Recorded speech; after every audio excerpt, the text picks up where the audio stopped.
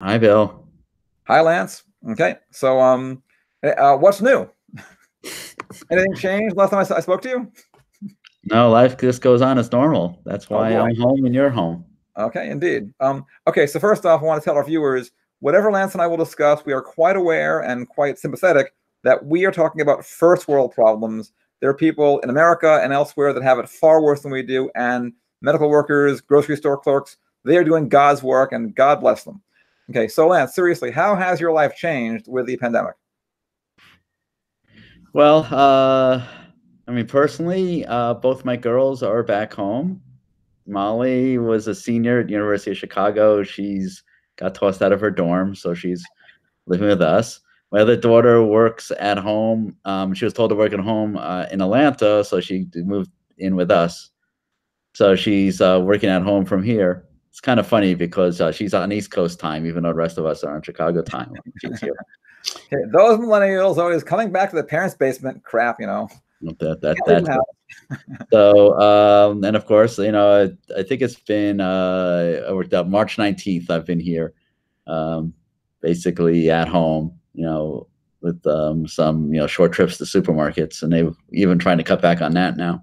Yeah, yeah. We had our first supermarket trip with masks on.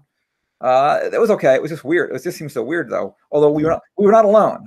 Most people had masks on, so it's getting to be the new normal, I suppose. Hey, let me actually talk about some positive. I know this is weird. Let me talk about, at least for me anyway, some positive aspects, maybe for others as well. I Sure. now can do Skype. I can now do Zoom. Lance, what are we on now? Actually, We're on Google Meets. It's good. I will. it's what we're a Google app place at Illinois Tech, so that's what we're doing. Okay, that's fine. But Lance, as you know, I'm somewhat of a Luddite in general, but I'm getting sort of out of that now. I'm beginning to join the 21st century finally, so that's good. Flipped classroom. I had recordings of my classes, both good and bad. I recorded my classes the last week I was able to be at school. I put them on the web, and the students are supposed to, and they're doing this. Watch the recording, and then we meet and we talk about it. That wasn't really working because in an actual classroom, I could talk about it. I can go to the audience. I can have them go in small groups. You can do some of these things on Zoom, not as well. So what now I'm doing now is I've now made slides. So I'm essentially doing, they see the recorded lecture, then they see a different lecture on slides than me just doing it. So the good news is I've always meant to do slides on some things, and now it's getting done. So that's kind of good, but it's a lot of work. And of course, it's all seat of the pants and last minute. Okay. At your school, are you giving students grades pass fail, or is it still A B C D or what? Yeah, this was a big debate, but we ended up going with pass fail for undergraduates, with very limited opportunity for opting out. Okay, we have pass fail, and anybody who wants to can opt out, which I think is a terrible idea. And also, we have a trickier issue though, is that if it, in our school you need to get if you get a D in, say, discrete math, a D is not a passing grade for the major, but it is a passing grade for Maryland. So A, B, C, and D, there are students who are getting D's in discrete math who will be able to go on in the major. We've sort of waived that requirement now. That's a hard. I don't know what to do about that one. So that I'm more sympathetic on. Anyway, I'm just saying, to be fair, I have sympathy for any school doing anything because these are hard times. Okay. I agree. It's I think we have to be understanding of the students. There's a lot of students in different circumstances. I mean, some students are in their nice homes with great internet connections and great computers, and other ones may not be as in good situation, or might be in a far-flung time zone. So, what we can do, and if we have to err on being a little bit easier on the students, I think that's probably fine. I would agree with that, certainly. One thing, the thing has gone so quickly, this crisis, and that about 3 weeks ago, I was pondering whether I'd go to Atlanta for the Gathering for Gardeners conference. I can't imagine that now. Just last week, I was wondering, will I run my REU program? Actually, it will run virtually, but I can't imagine having them come to campus now. In fact, by the way, other REU programs have been in contact where they're still battling with this. Can they do virtual? Some can't really do virtual. Can they cancel, etc.? So I'm just saying there are normal life things being disrupted big time. Conferences. Let's talk about conferences. Yeah, I mean, it's been, I think summer conference season's coming up. So, Or so we thought. as our listeners know, hopefully, that most of the CS, not to say most, but a large chunk of CS conferences happen in the summer when people can travel. So we're about to hit the time when they start around June. So conferences starting to have to make the decisions now as to whether or not to actually have them, a physical meeting, a virtual No, meeting that is not postponed. a decision. No, they are not having physical meetings. I cannot imagine stock or complexity or iCal. Lance, do you honestly think there's any chance that any of these will actually run physically? I think it's highly unlikely. Yeah. I don't think they've called it yet. Okay. Although you go to the stock homepage and it smartly says, don't book any airline tickets until we make a final decision, which we'll do Yeah. by the end of April.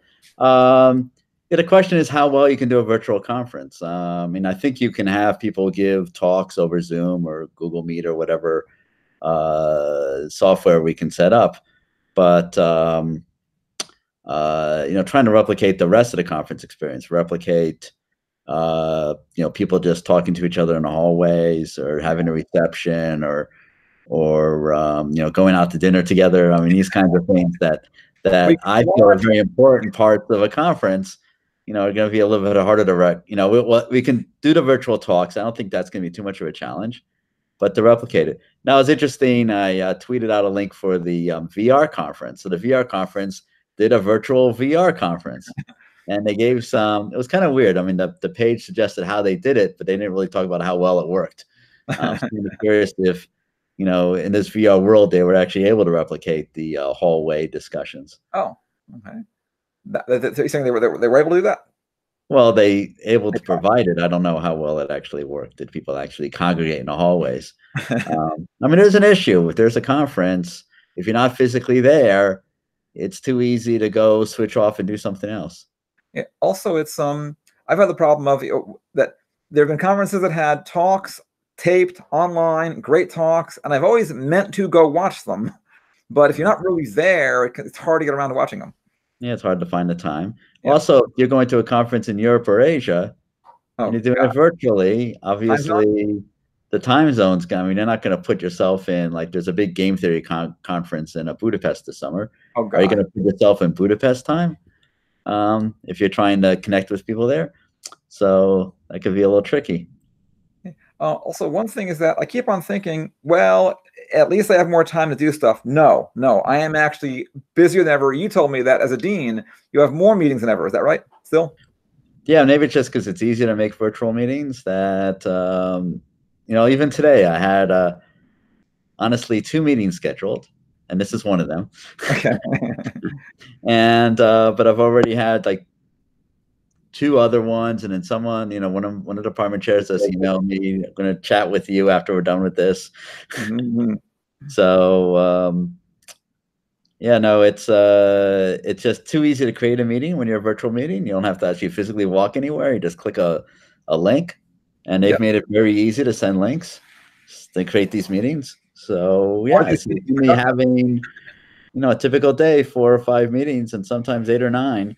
It's hard to actually find time to do work, which is really responding to lots of emails and trying to catch up. And do you know what started happening today? Is that people are coming back with, oh, now that things have calmed down a little, we can get back to all the things we've been putting off. So I got about 3 or 4 of those today. So yeah, no. So life is still actually quite busy, even though we're working out of home.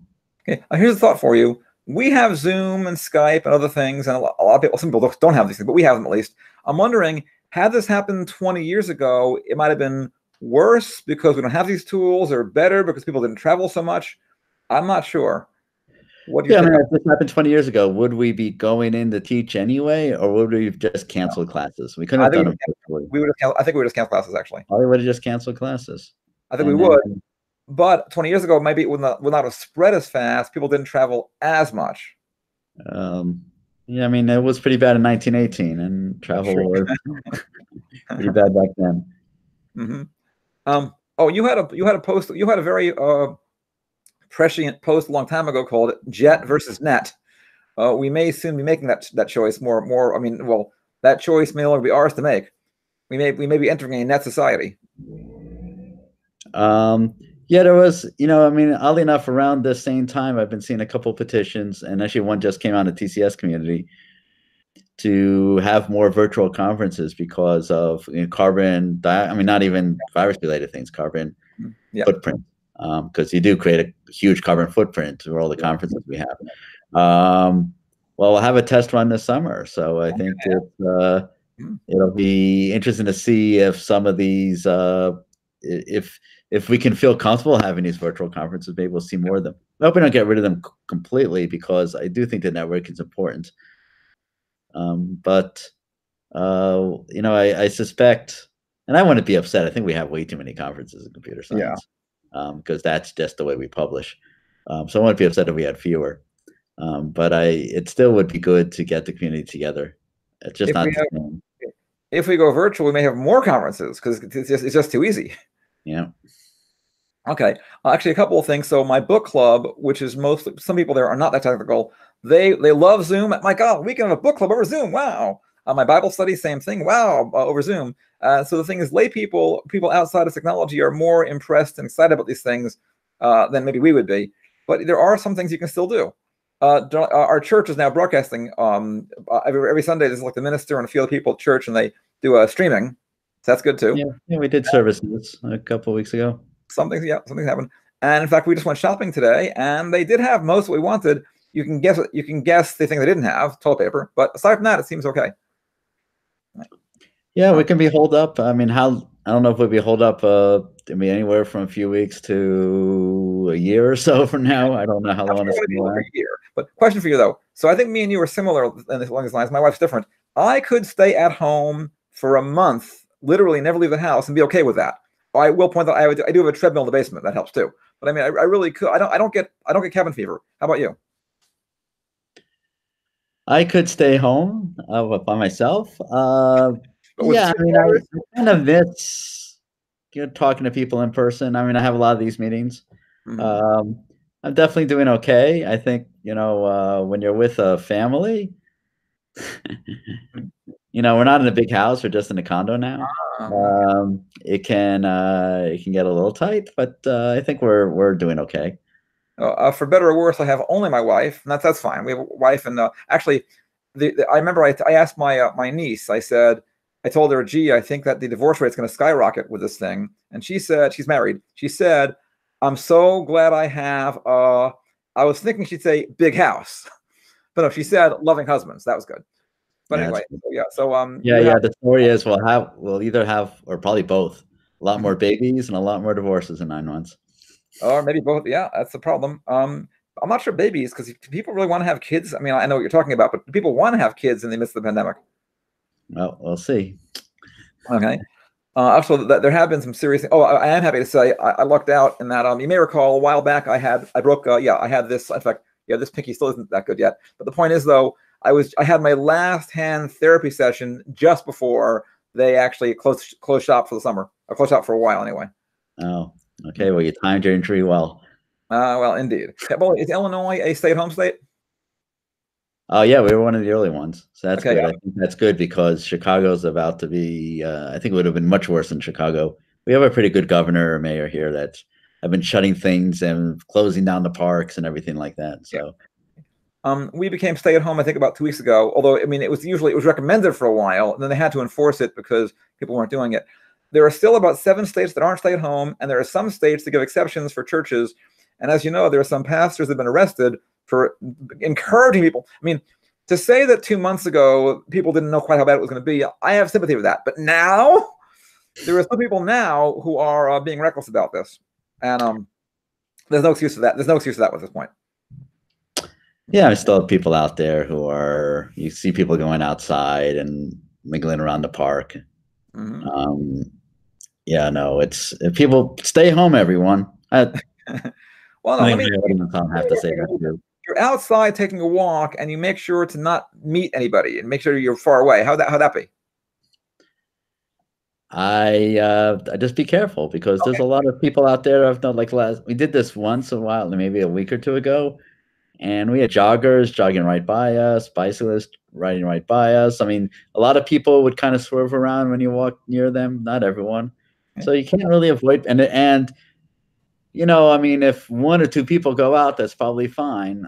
I mean, you're kind of in a suburb, so it's probably Yeah, not as crowded. here, But we're in right now. I'm living in the South Loop in Chicago, and so there's a lot of people. So if people decided to go out, even a tiny percentage, it would get very crowded very quickly. yeah. No, we have managed to take walks occasionally and avoid people pretty well. But you're right, though. I mean, I'm talking about that part's kind of a minor issue. I'm more annoyed at people who literally the preacher says, "Come to our church. It's all a Democratic hoax," or "God will save you." It's really bad. And the governor of Florida sided with the pastor, actually. And certain states, like I said, are making exceptions for churches. So which of the three are essential? Alcohol shops, gun shops, or churches? I leave that to the readers, to our viewers. Oh, wow. We don't have readers. We have viewers this time. Oh, boy. If they've lasted this long. That's the point. Okay, so let me actually. So why don't I just make one comment and then you sign us off? So, Okay. viewer, we urge you to leave comments on how you're doing, positive, negatives, funny, whatever you want to say. Just let us know what you're doing. And Clyde, not Clyde, Lance. See, I'm going crazy. I think you're Clyde. No, Lance. We gotta get Clyde on the next one, I guess. Okay, take us out. Yeah, no, I mean, let us know. Do you want us to do more vidcasts, or should we just vlog, or should we just keep our mouth shut? Let us know. We're just trying this out. We haven't done a vidcast in many years. Mm-hmm. So should I sign us out, Phil? Sign us out. So even this, I mean, my usual sign out, but it's even a much more complex world. It's even more important to keep it simple. And by simple, I mean stay home, wash your hands, the usual stuff. Okay. All right. Take care, Phil. Bye. Okay. Okay.